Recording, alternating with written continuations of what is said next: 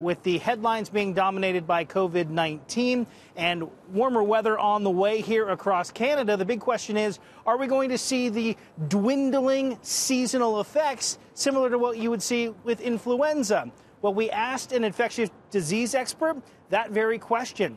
Will this disease start to taper off when the temperatures get warmer?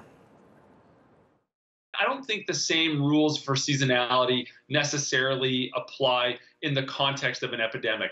As we enter the warm season, conventional thinking is that viruses and illness, they tend to hit a lull, but recent history has proven otherwise. 2009, we had a big H1N1 pandemic. And, that's an H1N1. That's an influenza virus. That's supposed to be a winter virus. But that exploded in the summer. With the majority of the cases being reported in the northern hemisphere during the winter season, there's still much uncertainty as to whether the cases will start to shift into the southern hemisphere as they enter their winter. Some people think it'll burn out in the summer months. Other people think, there's no chance for that happening as long as there's transmission going on. But sadly, this is a bit of a wait and see approach. And really what we need to do is prepare for the scenario where, weather does not affect the epidemic. There may be a time where the seasons may come into play, but not this early in COVID-19's existence. If this virus sticks around after this epidemic, temperature may come into play if we see some component of seasonality. So where does that leave us after this initial spreading period?